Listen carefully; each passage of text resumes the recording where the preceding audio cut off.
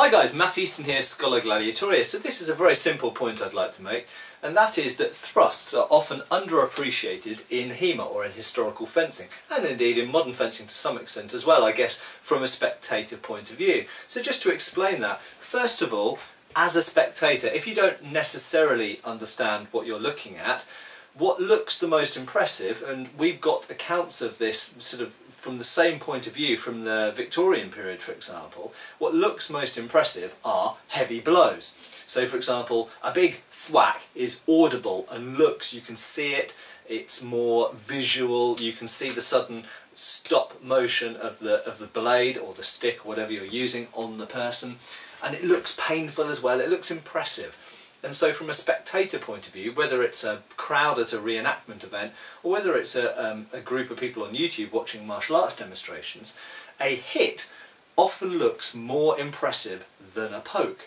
However, in reality, what you've got to bear in mind is what that would actually equate to in a real fight with sharp weapons, for example. So if we're talking about something like sabres or medieval one-handed arming swords, a cut will obviously have a nasty effect on the person who receives it, as will a thrust.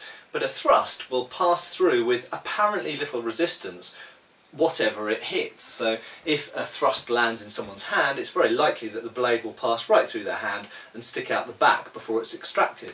If a thrust hits someone there with even fairly light force, it will probably go straight the way through and poke out the back and then be withdrawn again. And in fact, I know people who've been run through by broken blades and other objects as well. And often they don't realise until a second or two after they've been thrust that they've been thrust. And in fact, crime reports suggest a similar thing with stab victims as well, or people who've been glassed, this kind of thing. Penetration with a point looks very subtle, it's easy to miss, it's quick and direct, and it's in and out, and it has very little resistance on the human body. And if there's clothing involved as well, you're more likely to get through clothing or heavy jackets or types of armour with a point than you are with the blow from an edge. However, visually, the edge blow, the strike, the caveman thwack with a club, looks more impressive. Now, this actually has an effect, I believe, on HEMA people as well, and I've run many tournaments over the years, I've competed in many tournaments, and I've watched many tournaments on the internet, and very often there is an unconscious bias to favouring hits for this reason, because often judges see a hit, they see a cut and they hear the cut, and everyone in the audience goes "ooh" when the person's hit, in a way that doesn't happen with thrusts. And with HEMA weapons it's even more the case, because our weapons are designed to flex. So when you thrust someone, they don't suddenly stop, or you don't see a blade go through their body and stick out the back. Instead, the blade just flexes a bit and then goes back to normal, and it looks like nothing.